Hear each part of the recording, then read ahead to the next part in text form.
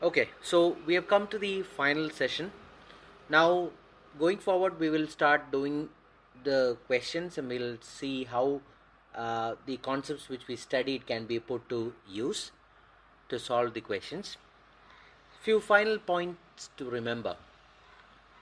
When you are attempting your essay writing session, one of the important mistakes which people make is they try to complicate a sentence by using terms which they do not know uh, quite well.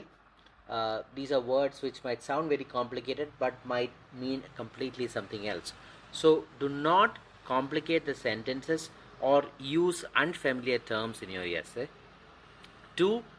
There's always a chance that somebody discussing the topic can go off topic, trying to elaborate on some particular point. You start moving in a completely different direction from the core topic. So always make sure that you stay on the topic and your essay is answering the question that has been asked rather than just going about. Point 3, do not write very long essays. Okay, now this is something that you can only ensure if you practice writing questions.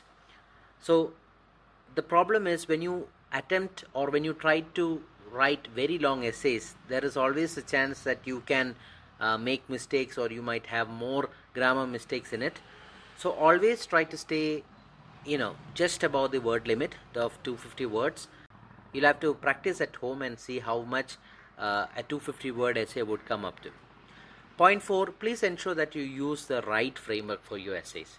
So depending upon the type of topic, depending upon the question that is being asked, frame your answer in a suitable way. Do not use a general framework for every essay. Try to use the appropriate framework.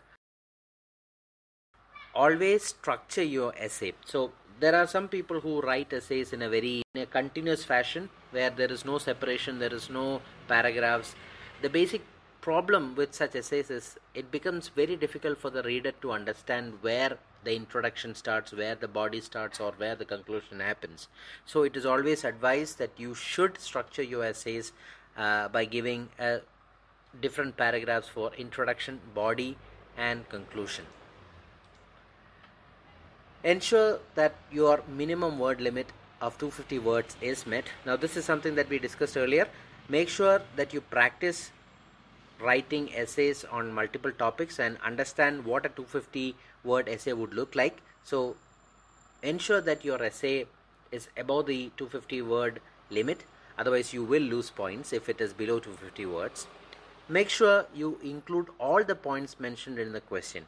So it is very important to include all the points that was asked in the question in your essay. Very, very important point, write very legibly and clearly. If they cannot read it, they will consider it to be an error in your essay. So make sure that you write legibly and clearly. Please ensure that your points do not contradict. So this is a point which we discussed earlier on in the lecture. Always have a easy and clear idea flow in your essay. Do not write points which contradict with one another. This will create an impression in the reader's mind that you did not understand the topic well. So make sure that your points do not contradict. Write your essay with pencils. It is extremely important that you write the essays with pencil because it is easier for you to make corrections later on.